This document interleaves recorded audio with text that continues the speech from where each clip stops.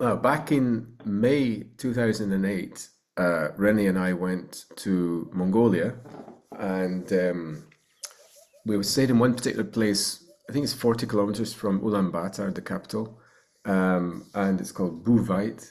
And it's a place you have to imagine small mountains, quite steep, in a generally fairly barren landscape, but with large forests on the north-facing slopes. So it's one of these places where the climate on north-facing slopes is quite different from on south-facing slopes, enough to have a difference between forest on one and none on the other. So it's kind of in the transition zone from steppe to taiga forest. Um, and this particular place, we were staying in a ger camp. Gers are these round Mongolian tents, conical shapes, and so we were staying in this camp. And very early in the morning, the place erupted with amazing bird sounds. The first thing I remember hearing was I woke up with a horse sitting on the roof of the tent, which turned out to be an Isabelline wheatear, but he was sitting there going "mee," and there was me lying in bed thinking, where am I?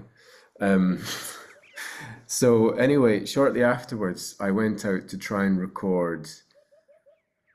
I don't think I was. I think I was trying to record a pied wheatear, but the recording very quickly got bombed, literally, by some other birds. So the white wheatear is in there. It's just giving you a couple of calls, but then you're going to hear a hoopoe calling throughout, and hoopoes sound pretty much the same anywhere. I've never noticed any difference between Asiatic hoopoes and European hoopoes.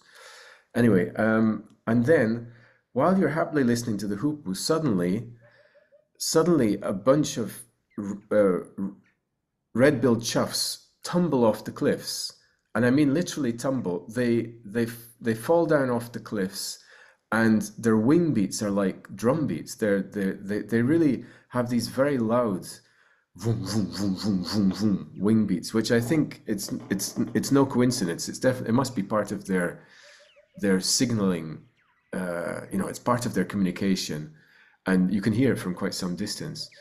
And they literally sort of fall off the cliffs and tumble around in the sky, making these dramatic wing beats, while at the same time giving some calls that, in the European context, they sound absolutely nothing like the red-billed choughs that we have in Europe. So I definitely, I've never made work of it, and probably other people have, but it's surely not the same species of red-billed chough that we have here in Europe. It sounds totally different. It sounds much more like a alpine chough.